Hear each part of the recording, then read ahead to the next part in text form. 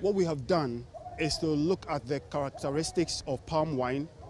We have mimicked what it takes to do a palm wine, and we have created this new drink, this new brand that is a refreshing take of palm wine. It is not palm wine, but it lends itself to taking on the characteristics of palm wine.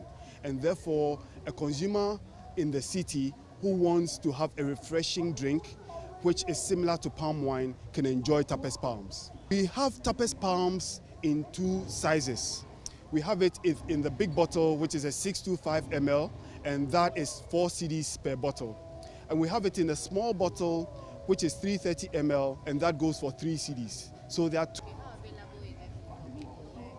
We started distribution of Tapas Palms since last week, and therefore I am positive that in the bars near you, whichever location you are in, around Accra, in the western region, in the central region, you should be able to find Tapas Palms in one of your favorite bars. Innovation for us at Guinness Ghana Breweries Limited is one of our key levers for success.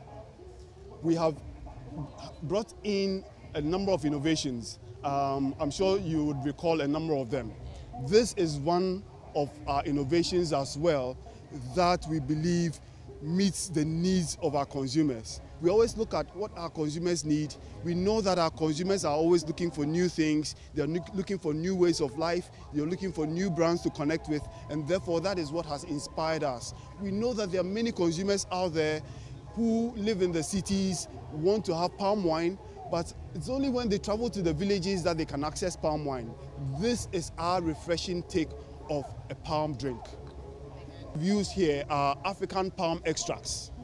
So we have African palm extracts in there, and we have alcohol. And therefore, when you take Tapas Palms, it gives you the same feeling or the same taste as you would have had if you had taken the original palm wine. This is not palm wine, it is a palm drink.